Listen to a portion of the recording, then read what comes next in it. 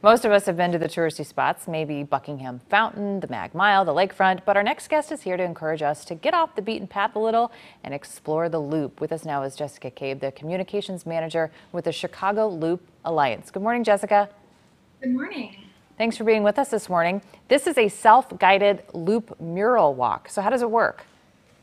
So you'll want to use a smart device. You'll go to loopchicago.com/mural walk, and we've got routes, we've got maps, we've got lists of murals if you just want to hit up one or two. It's very flexible. You can have any kind of day that you want, but there are 21 murals total that you can see.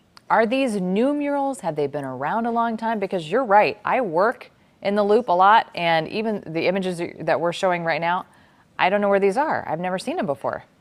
Yeah, they were all pre-existing murals. I believe 16 of them were commissioned by Chicago Loop Alliance during our Activate events. So most of these murals are tucked away in alleys or loading docks. Some of them are more high profile. The Muddy Waters mural on State Street is included. Sure. But I think the really fun part is going a little off the beaten path and seeing a side of downtown that you're not used to. What's been the response so far?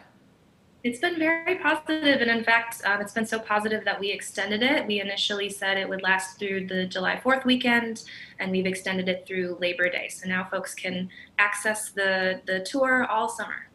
And is this for tourists? Is this for locals? I have a feeling we're encouraging anyone to maybe on their lunch break, right? Yeah, so the idea, of course, anyone is welcome to do the mural walk, but the idea was to target Chicagoans who maybe haven't been downtown in a while because of COVID-19. Right. It could be perhaps a little intimidating for tourists who are not familiar with the Loop, but if you are familiar, this is an exciting way to see another side of it. That's great. And so it was supposed to end this weekend. I guess that would be the self-guided, what you go on your smart device and that type of thing. The murals, though, they're going to be there for a while, right? Yeah, they're going to be there for the foreseeable future. Chicago Loop Alliance actually worked with the artists to register them with the city on the city's mural registry to make sure that they're not painted over. They're pieces of public art. So they'll be here for the foreseeable future. But just sort of the maps and the guides, we wanted to inspire people to actually make a plan and come down and do it. I know I need a deadline to do anything. Absolutely. Can you tell us anything about the artists?